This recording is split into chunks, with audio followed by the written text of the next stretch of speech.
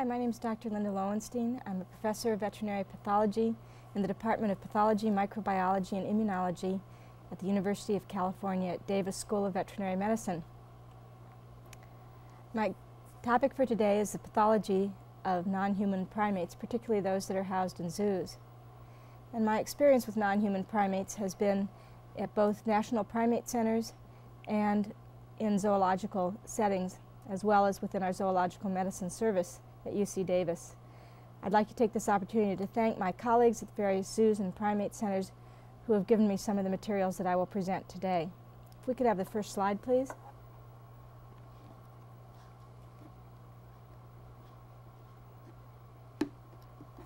Uh-oh.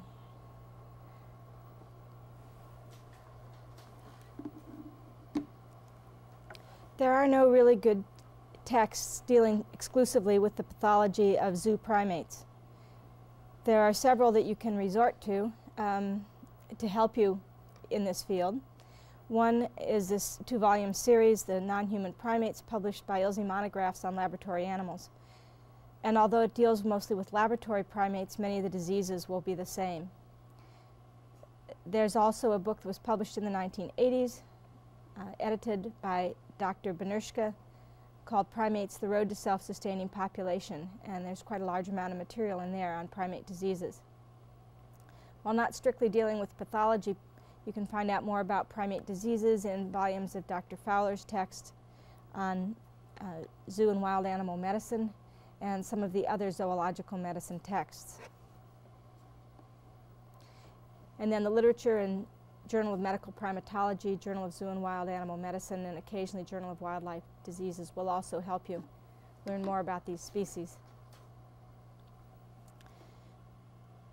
The challenge of dealing with primates in zoos is the vast number of species that one might encounter. You might see anything from this pygmy marmoset, which is the smallest of the primates, to the lowland gorilla, which is the largest of the primates. Along with size come many different adaptations for different lifestyles that these primates would have in the wild. Gorillas, for example, and this is a post-mortem of a mountain gorilla in Rwanda, have evolved to be largely herbivorous and therefore have a very large, capacious colonic system with tinea and haustra. It looks a little bit like what you'd expect in a horse, as a caudal fermentation chamber. On the other hand, the colobine monkeys, represented here by this Asian langur, but also by the African colobus monkeys, have evolved a complicated sacculated stomach for anterior fermentation of vegetable materials. This is a simple stomach from a Barbary macaque compared with the complex sacculated stomach of a Hahnemann langur. In another picture, this is the stomach of a Duke langur, showing the complicated stomach with the presacus, which is non-glandular, the glandular sacus, and tubular stomach progressing into the duodenum.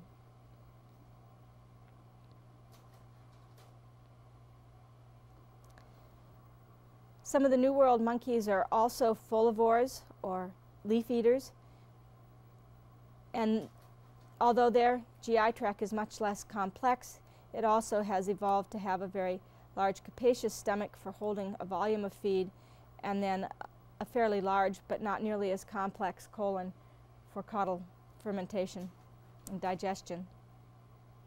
On the other hand, some of the New World primates that are largely insectivorous or frugivorous, the cotton-top tamarin, have a very simple, straight GI tract. And other New World monkeys with a more complex dietary repertoire have a more complex GI tract, as in this tedi monkey. Stomach, a fairly long small intestine, ileum, fairly big cecum, and typical of New World monkeys, a very simple colon without tinea and haustra.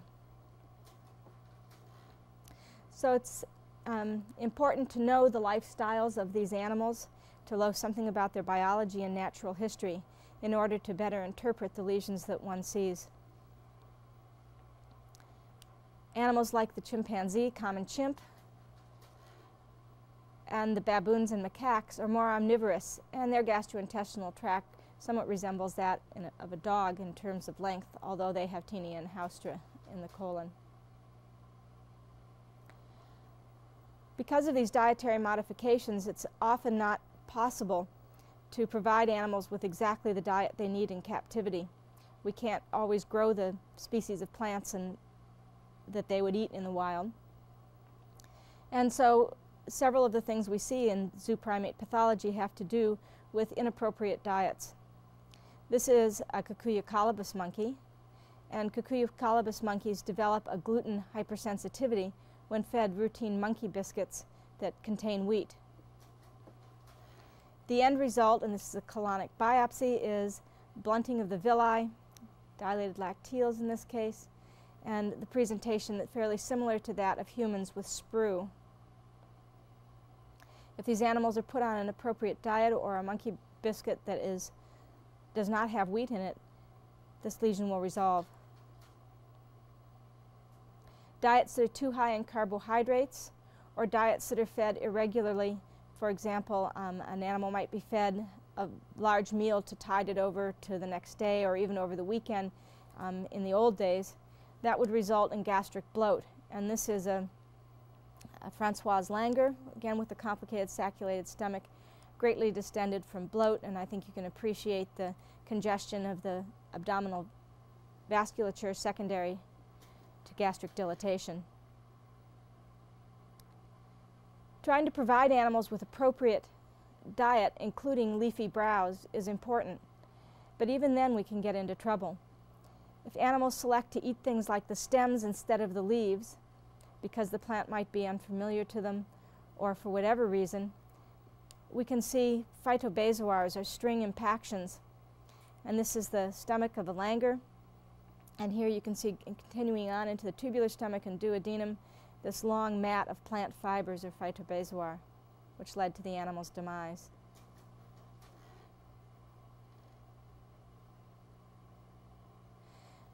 These are New World monkeys. Saki monkey is a cebus, and the golden lion tamarin peeking behind him is a callitrichid. And New World monkeys in general require a higher protein in their diet than Old World monkeys. And when that isn't provided, we can see a variety of problems, especially with the little callitrichids, which include the marmosets and tamarins. We can see a wasting disease called marmoset wasting syndrome, or various other things. And this may be due to inappropriate diet as well as complex things that we don't yet understand. A manifestation of low protein in the diet is villous atrophy in the intestine. This is in an Aotus owl monkey, and this can lead to malabsorption. There's also thinning of the colonic mucosa as well. New World monkeys require vitamin D3 in their diets, and when that's not present and when they're not exposed sufficiently to natural sunlight, they will develop nutritional osteodystrophy.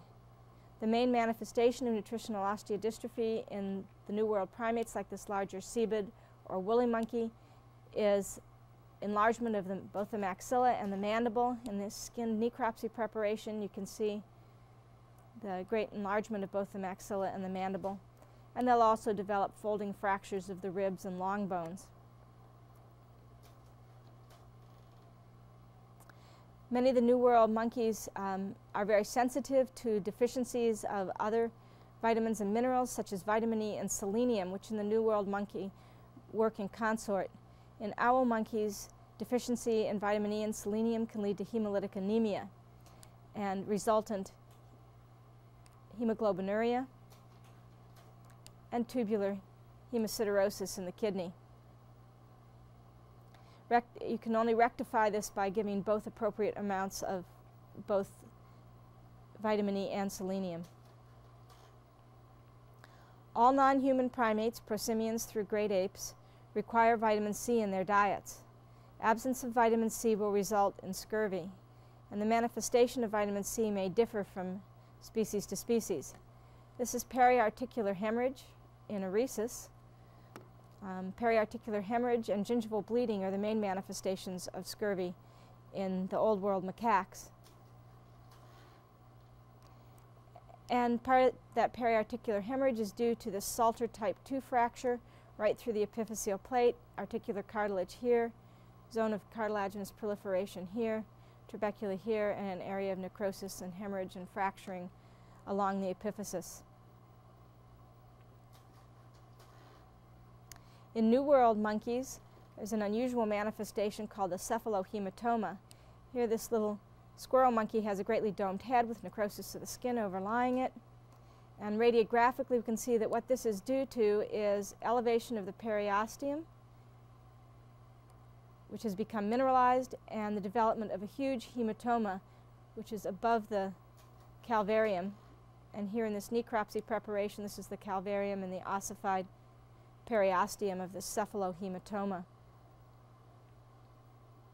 Just because animals are on a commercial diet does not mean they can't get vitamin C deficient. And a few years ago, there was a misformulation of a primate biscuit by a very reputable manufacturer, and that led to losses at several primate centers in both Old World and New World monkeys from vitamin C deficiency or scurvy.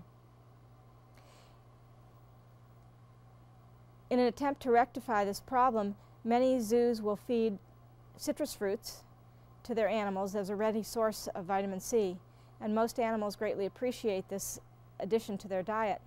However, vitamin C causes enhanced absorption of iron, and in some species this can lead to iron overload or hemosiderosis, and even in the case of lemurs, hemochromatosis. This is the relatively simple GI tract of a black lemur, and what you can see here is red-brown discoloration of the anterior GI tract, and this is due to the accumulation of hemosiderin-laden macrophages in the lamina propria of the duodenum. These animals also accumulate iron in their liver, and this progresses to destruction of the liver with cirrhosis and nodular hyperplasia, so-called pigmentary cirrhosis, and occasionally even to the development of hepatic tumors or hepatomas. One theory as to why this should happen is that in the wild these animals eat diets that are rich in plants that may be high in tannins or phytates, and tannins and phytates normally bind iron in the GI tract. In most mammals, absorption of iron is limited. The theory is that in these animals, because iron is usually so tightly bound in their diet, they've evolved to more aggressively or avidly absorb iron. In the absence of those tannins and phytates, and the presence of citric acid, and the presence of a relatively high iron diet, this lack of mucosal barrier leads to the overaccumulation of iron. And we also see iron accumulation, and this is a Pearl's Prussian blue stain of a liver of a marmoset, and we also see iron accumulation in the calothricids and in the great apes. These animals are also apt to be fed vitamin C, and that may play a role in it. Also, diets that are relatively too high in iron may play a role, as well as underlying infectious disease processes. Interestingly, the calothricids, even though they accumulate quite a lot of iron, have not yet been known to develop cirrhosis. This may be because of other factors at play in the lemurs. There's a possibility of viral hepatitis in many of the prosimians, including lemurs and galagos, and perhaps the cirrhosis that develops in the face of hemosiderosis in the lemurs is a result of a multifactorial problem. This is a case of cirrhosis in a galago. It's a post-inflammatory cirrhosis. And again, the etiology of this is unknown, but a virus is suspected, possibly a hepidinavirus. And there's some preliminary work going on in this at several institutions.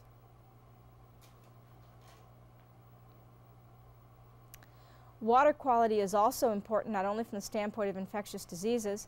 These are the teeth of a orangutan, fairly normal. And this is an example of enamel hypoplasia and pitting in another orangutan. We think that this may be due to fluoridation of the water and a degree of fluorosis. Fluorosis is also an issue in some of the lemurs, in which a hyperostotic condition results, and that has been published and worked up by the people the St. Louis Zoo. So in cities where fluoridation of water is routine to prevent dental caries in human primates, the consequences for some non-human primates may be a pathologic condition, such as the tooth or bone lesions. Atherosclerosis is a common problem in many primates, including New World primates such as this tedi monkey.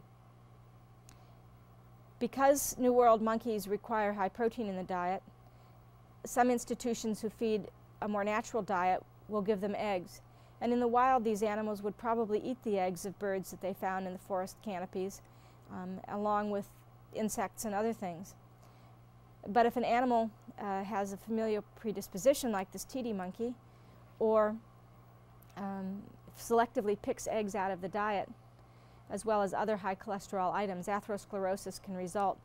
And here we can see this pretty impressive yellow plaques in the aorta of this tedi. Some of the other New World monkeys on high cholesterol diets will also develop cholesterol gallstones, and this is from an owl monkey. Atherosclerosis is seen in all primates from prosimians up through great apes, and this is a case of atherosclerosis involving the basilar artery in a slow loris, which is a prosimian. And here in the ascending aorta of an orangutan and the descending aorta of another orangutan.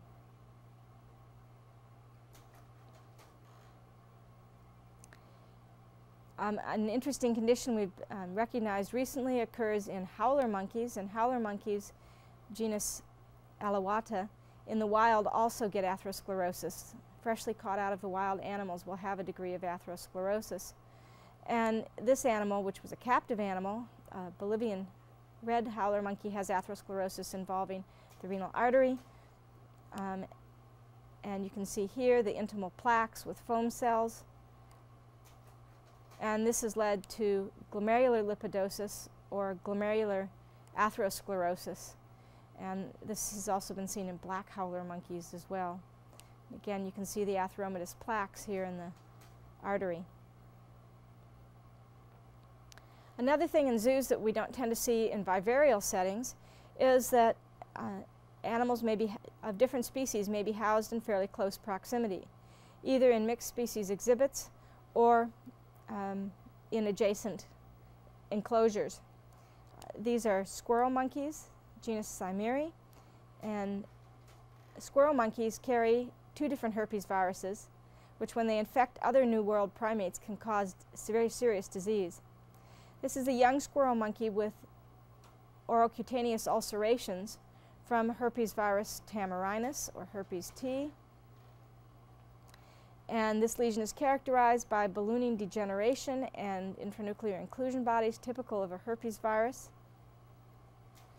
When this virus gets into other species, such as this owl monkey, it causes systemic illness, including multifocal hepatic necrosis and encephalitis and a variety of other manifestations. And here we can see intranuclear inclusion, the Cowdery type A inclusion of an owl monkey infected with herpes tamarinus.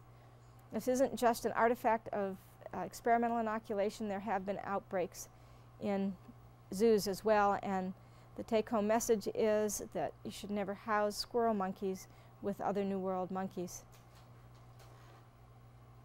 Squirrel monkeys carry also a gamma herpes virus, herpes cimeri, which is capable of causing lymphomas and lymphoproliferative disorders in other primates. This is a black-tailed marmoset, or was a black-tailed marmoset, and you can see axillary lymphadenopathy, inguinal lymphadenopathy, and hepatomegaly. And this animal had lymphoma from being housed in an enclosure with squirrel monkeys. The macaques, particularly the rhesus monkey, are host to another herpes virus, herpes B, or circopithecine herpes virus 1, also called herpes virus simii. And this virus is capable of causing fatal encephalitis and disseminated disease in African primates, such as columbine monkeys, and also in humans, where encephalitis has been reported in laboratory workers. And very seldom in the macaques do we see disseminated disease, but one exception is the bonnet macaques, and this is the bonnet macaque, and here you can see severe oral, mucocutaneous, and glossal ulcers. And these are characterized here by ulceration and vesicle formation. And this is the characteristic inclusion bodies and syncytial cells that we see in herpes B infection. In aberrant hosts, there will also be a systemic infection, as I mentioned, which may include hepatitis and pneumonia as well as encephalitis. Another herpes virus that can cross species lines are the varicella type herpes viruses, and this is a patis monkey with severe ulcerative creeping eruptions of a herpetic infection and also evidence of self-excoriation because of pruritus.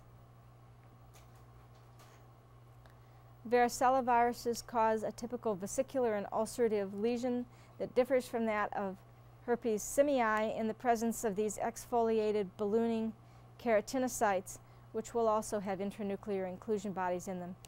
This appearance, these very large cells in the vesicular fluid, is pathognomonic for the varicella group of herpes viruses. It's not quite clear who the natural host is for the primate varicellas, or the non-human primate varicellas. It's thought that perhaps it is Asian macaques, and that the African monkeys, which are much more severely infected, are aberrant hosts.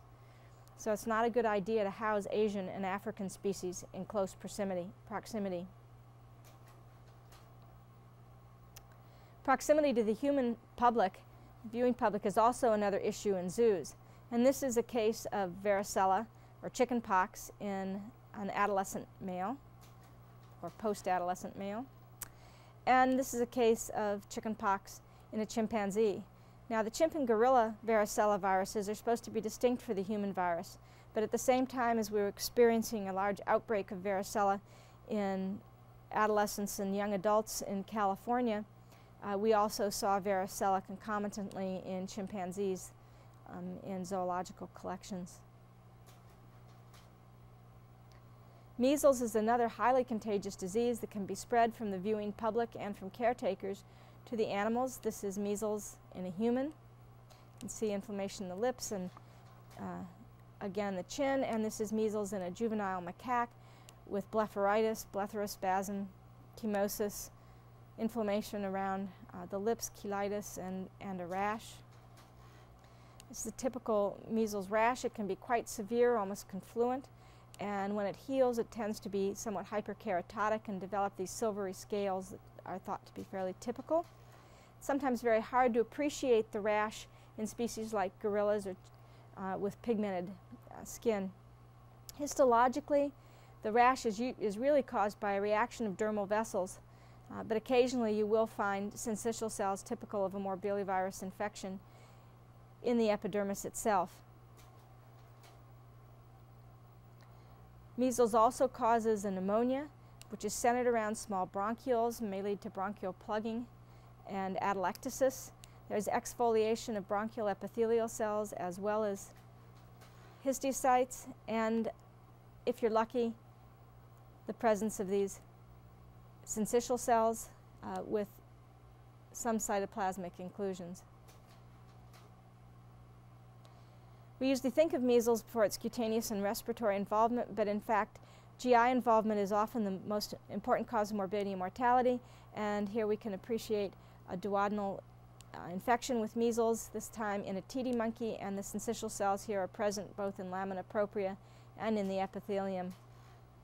A consequence of measles may be abortions and stillbirths and birth defects. This little macaque had hydrocephalus, and it may be that neural tube deficits are responsible for the contractures and arthrogryposis seen in this case. Respiratory infections transmitted from humans to non-human primates in zoological settings can be a real threat. Because of this, great apes are often kept behind glass, and so are other primates. But in our more naturalistic zoos, there's often some degree of public exposure to the animals. This is a case of Haemophilus pneumoniae in a young bonobo. Of course, one of the biggest worries in terms of respiratory disease transmission is tuberculosis. And in this era of the recrudescence of tuberculosis, and particularly antibiotic-resistant strains, this is a real worry in zoos.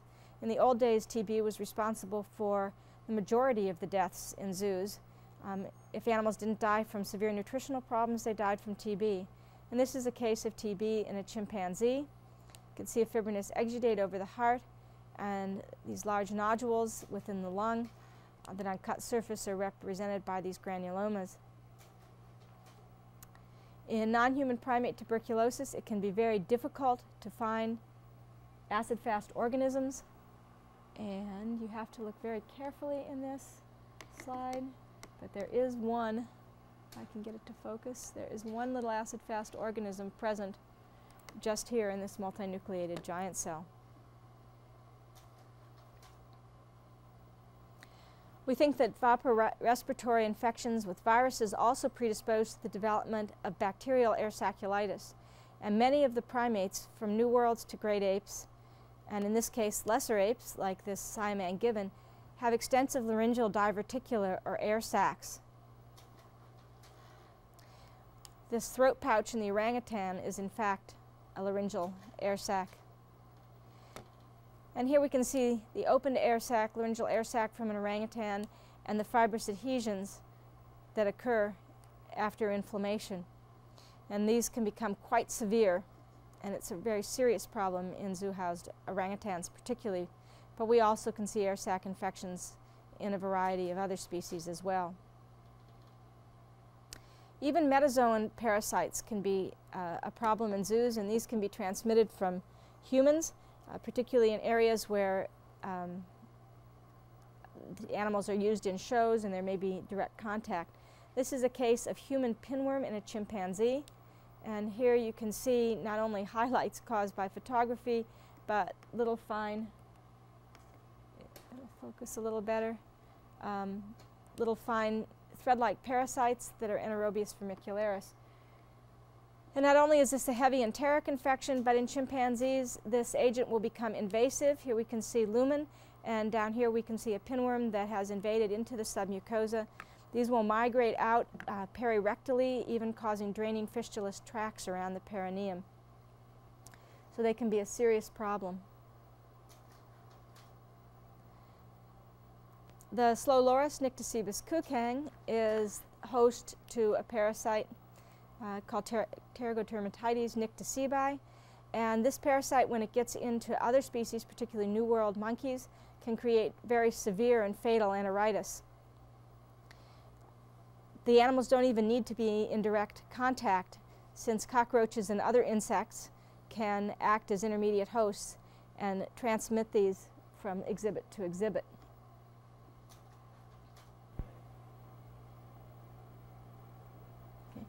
Another parasite that can spread from animal to animal using the cockroach or other insects as an intermediate host is gondylonemyasis. And gondylonemia causes pharyngeal inflammation and proliferation in New World monkeys. In Old World monkeys, gondylonemyasis is usually an inapparent infection. But in these New World monkeys, the effect can be quite striking, including this very proliferative glossitis and stomatitis in a TD monkey. And here we can see from that particular TD monkey this necrosis and hyperplasia of the surface epithelium and the presence of the parasites insinuated within the stratum spinosum.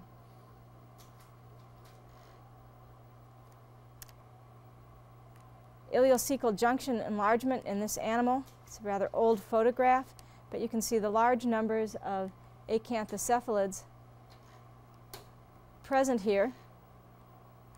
And these can also have various insects as intermediate hosts. We see this in wild-caught animals, and they seem to be worse in animals when they first enter into captivity.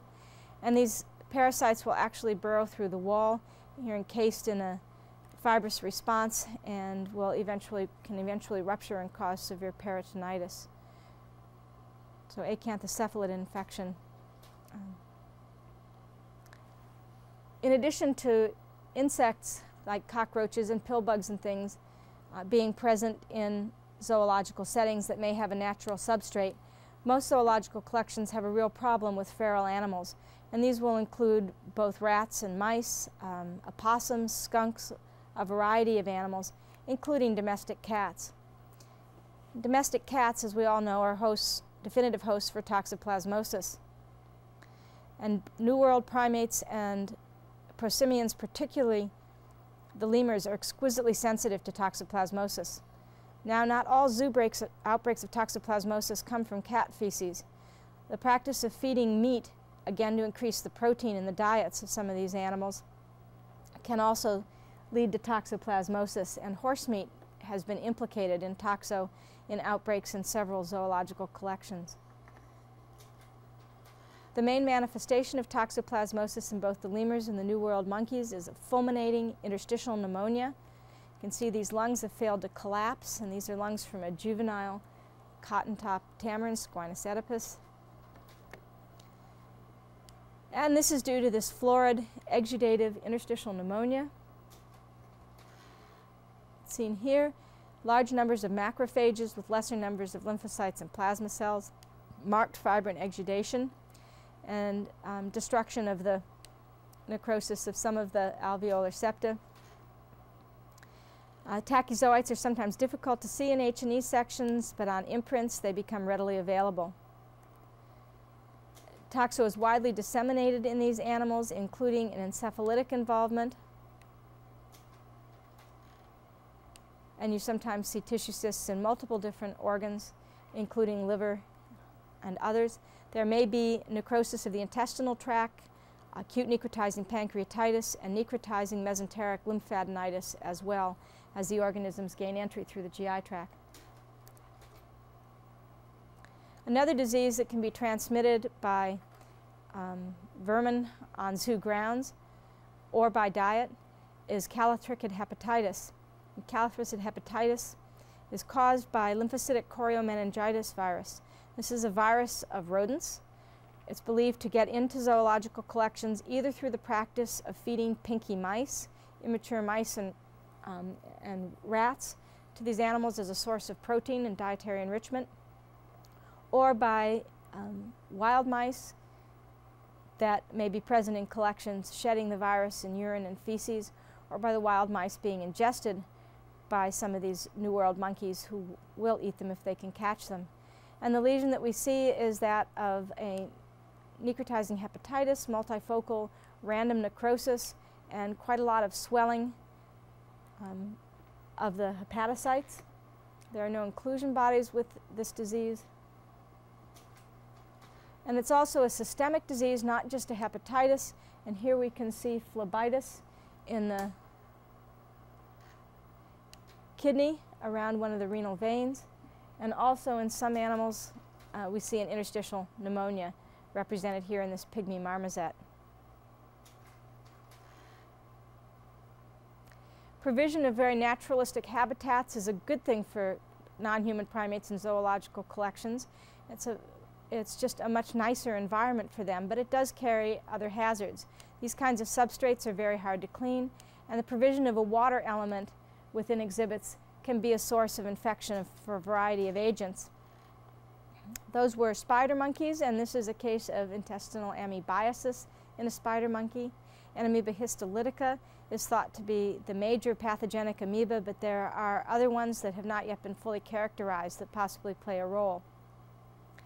And here we can see severe ulceration and hemorrhage in the intestine, and these organisms often become septicemic and extend most usually to the liver, but also occasionally to the brain.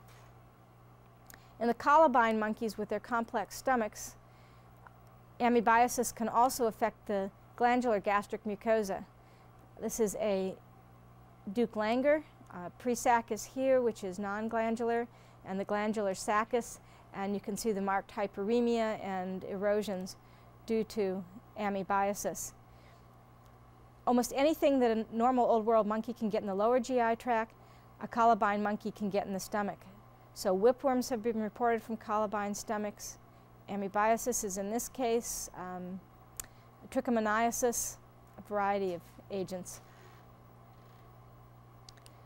These are amoeba in the intestinal tract. You can see that in this case, they're microinvasive, penetrating here just to the basement membrane and here beneath the basement membrane. And they can become deeply invasive. This is in the submucosa. And here we can see the characteristic features of amoeba, the very small nuclei that help you distinguish them from host inflammatory cells, and sometimes it's not all that easy. And these smaller organisms are trichomonads, which can also cause a problem. It's usually Tritrichomonas mobilensis. A case of an amoebic brain abscess, secondary to amoebic enteritis, and this animal also had Shigella cultured from the brain as well. Recently we've recognized a novel amoeba, Balamuthium mandrillaris. This work was done by Dr. Bruce Rideout and collaborators at San Diego Zoo, and this causes a meningitis and disseminated disease. Here we have meningitis in a young gorilla due to Balamuthium mandrillaris, and here we have a pyogranulomatous hepatitis in an older gorilla due to the same agent. And it's unusual among amoebae in that it does elicit quite an inflammatory response. Many of the other amoebae are more invasive and necrotizing and not so granulomatous and fibrosing. So that's Balamuthium mandrillaris. Continuing along with the theme of GI parasites, this is Balantidium coli. Balantidium is usually in most old world monkeys not a problem unless the animal is immunosuppressed with one of the primate immunodeficiency viruses. However, in the great apes, particularly gorillas, also orangutans, and to a lesser extent chimps, invasive Balantidiasis can be a chronic problem, even leading to severe inflammatory bowel disease requiring resections of portions of the bowel.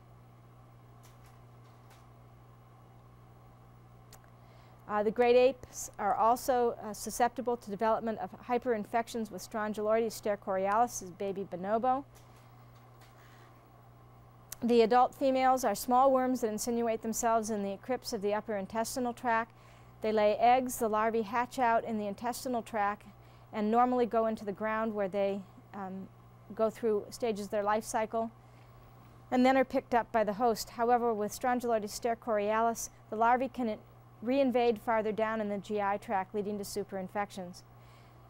After larval penetration, the larvae go through the lymphatics and bloodstream to the lungs where they're coughed up and swallowed, and this phase can lead to a very severe pneumonia. So fatalities from Strongyloides used to be quite common in great ape youngsters particularly, and it was due to a combination of both a pneumonia and an enteritis. We still occasionally see this. Enteric pathogens common to monkeys that are housed, monkeys and apes that are housed in vivaria are also common to zoo monkeys, and as I mentioned, the fact that they have a natural substrate makes it difficult to rid enclosures from some of these organisms. This is a case of chronic shigellosis in a gibbon, and there have been many reports of outbreaks of shigellosis in primate collections in zoos. The classic lesion of shigellosis that should raise your index of suspicion is herniation of the glands through the muscularis mucosae and into underlying lymphoid patches. Shigella may vary anywhere from an acute fulminating hemorrhagic dysentery to a chronic ongoing debilitating disease. Salmonellosis is also seen in zoological collections. Salmonella typhimurium, Dublin, and others have been identified. Like Shigella, Salmonella can range from an acute secretory problem, usually not so hemorrhagic as Shigella, to more chronic problems in fibrinonecrotic enteritis, as we see here in a spider monkey. Salmonellosis is much more common in zoos than in vivaria, largely because of the presence of feral birds and rodents that are often present in the naturalistic exhibits on zoo grounds. And Salmonella often goes septicemic, and here we see the liver of the same spider monkey, greatly distended lymphatics, edema around the hilus, and there was necrosis within the liver. Yersinia is another enteric pathogen. Yersinia is most common in areas with wet climate conditions. So in California, we tend to see it in the cooler, wetter months.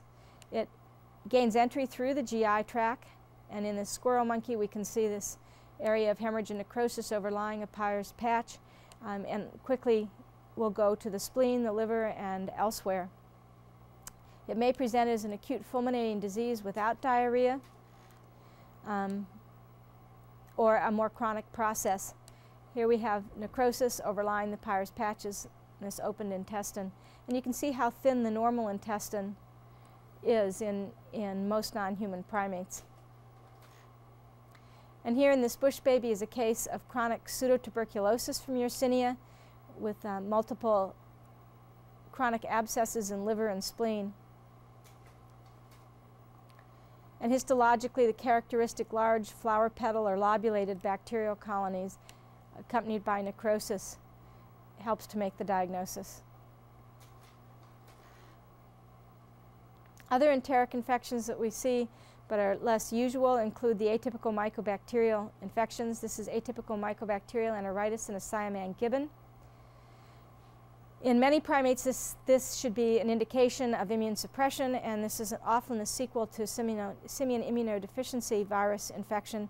However, this probably was not the case in the siamang. Atypical mycobacterial enteritises are characterized by large numbers of histiocytic cells, which on acid-fast stain contain myriads of acid-fast organisms. Phytophoraco is often more useful than Zeal-Nielsen in demonstrating these, and occasionally Auramine Redo or some other stains are necessary to highlight the organisms. In addition to pathogens being a problem in naturalistic enclosures, plantings can also be a problem. Not only may animals eat things that are inappropriate, causing the phytobazors that I showed you earlier, but occasionally toxic plants find their way into exhibits or at the periphery of exhibits, and the animals ingest those. And there have been reports of things like deadly nightshade poisoning in lemurs, such as these guys here. Other things that primates might pick up from the exhibit include heavy metals. There have been reports of zinc toxicosis in primates, usually not a fatal problem, but zinc toxicosis due to the ingestion of pennies, which are largely full of zinc. And in older zoos, the ingestion of lead paint or lead solder from pipes and metal can lead to lead poisoning. And this was from a baboon, and you can see the discoloration of the gingiva, the typical so-called lead line.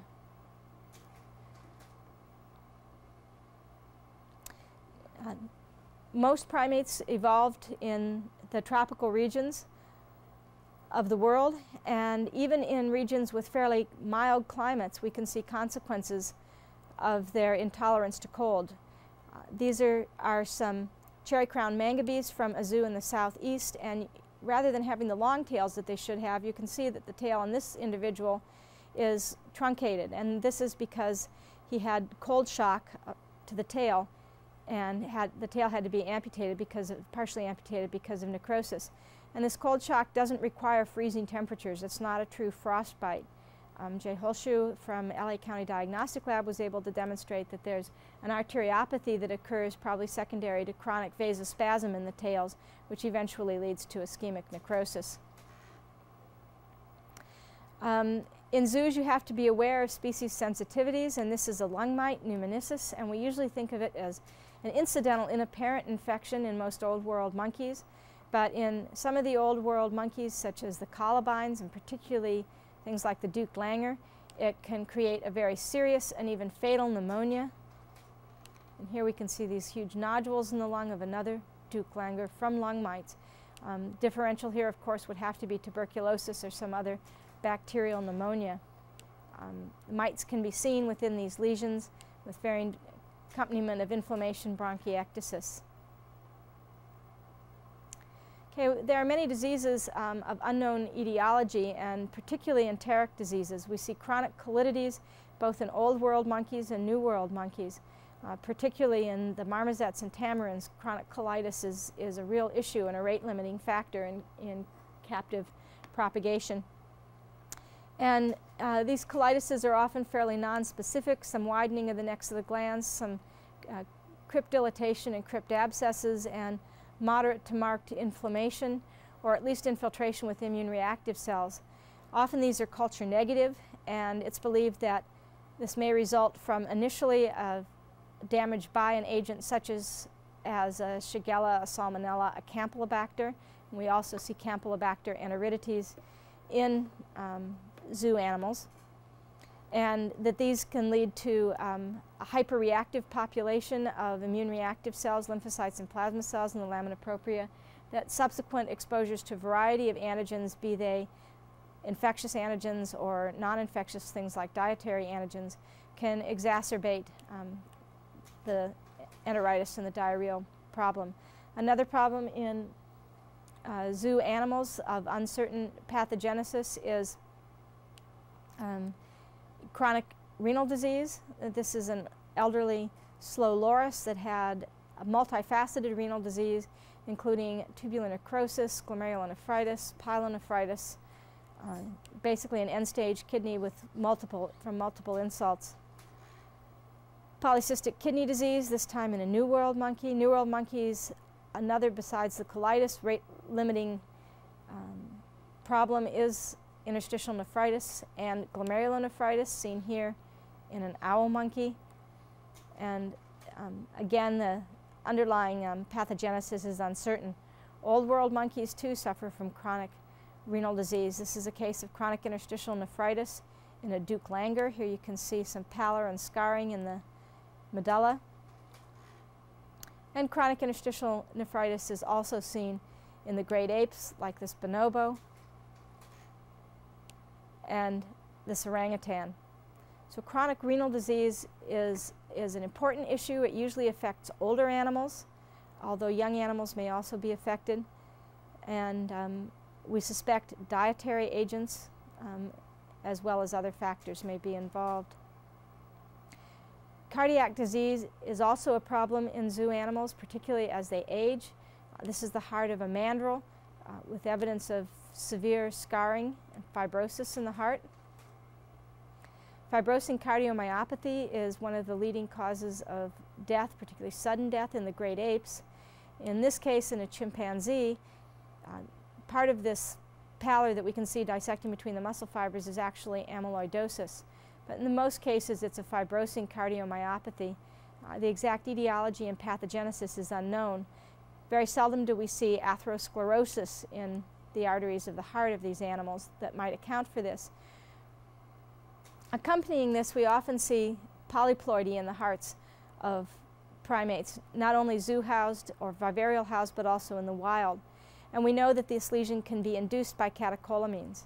So one theory is that repeated bouts of stress and catecholamine release leads to tachycardias and poor perfusion of the heart muscle itself, which leads to the dropout in interstitial fibrosis and the polyploidy that we see. To support this, we often see a hyaline arteriopathy in hearts of some of these animals. Now, this doesn't mean that it's poor management in captivity. Since we do see it in wild animals as well, it might just be a reflection of how stressful it is to be a social animal like a primate. We also see dissecting aortic aneurysms occasionally. It's been recognized as a cause of sudden death, particularly in gorillas, but we've also seen it in other animals like bonobos, and in this case, a Duke Langer. These are usually supravalvular in the ascending aorta, and here we can appreciate this dissection in this particular animal. And they're not always associated with atherosclerosis. Here's a supravalvular rent near the ostium. Here's a subvalvular hemorrhage as well. And heart disease in some species is related to hypertension. Again, pathogenesis unknown. This is a woolly monkey, and woolly monkeys are recognized to develop a hypertensive lesion and heart failure with hydropericardium, hydrothorax, hepatomegaly, and ascites. The hearts will be enlarged. Here you can see left atrial enlargement as well, with abundant interstitial fibrosis, and typical lesions of hypertension with hyaline arteriopathy and onion skin fibrosis of the arteries. New World monkeys may also have lesions of heart failure. And we can see here an enlarged liver from a pygmy marmoset.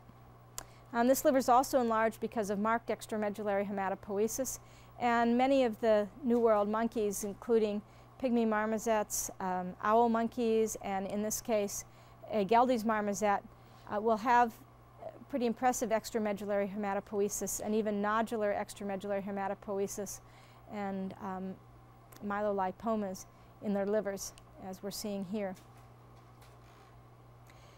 As animals age, we also see increased numbers of tumors, here an adrenal adenocarcinoma in a Geldes marmoset, and also these chronically scarred kidneys that we often expect to see. And arthritis is common as animals age, particularly in the great apes, particularly in the knees of orangutans, who are spending probably more time on the ground than they were designed to spend. Reproduction is an important issue in zoological collections, and we do see reproductive diseases.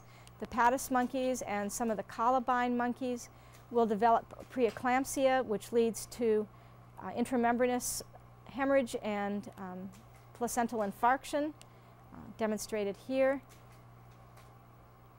And preeclampsia can be diagnosed with placental examination, and placenta should be examined routinely in all primates in zoological collections. And here we can see this abundance of syncytial knots suggestive of preeclampsia. And of course, this sort of problem in the dam can lead to hypoxia in the infant and fetal death. We're seeing hypoxic hemorrhages here in the brain. So that concludes my presentation. I've barely covered the diseases that we see in primates in zoological collections. I think the take-home message is that you need to know something about the biology of the animals to interpret the lesions that you see. There's a lot of work that needs to be done in non-human primate pathology, particularly elucidating things like the cause of the aortic aneurysms, the cause of chronic renal disease, and a variety of other things. And so, since you're watching this tape, I presume you're interested in non-human primates, and I urge you to get involved and to support the efforts of things like the species survival plans by becoming involved in one or more species of non-human primates and trying to understand more about their diseases so we can better maintain them in captivity. Thank you.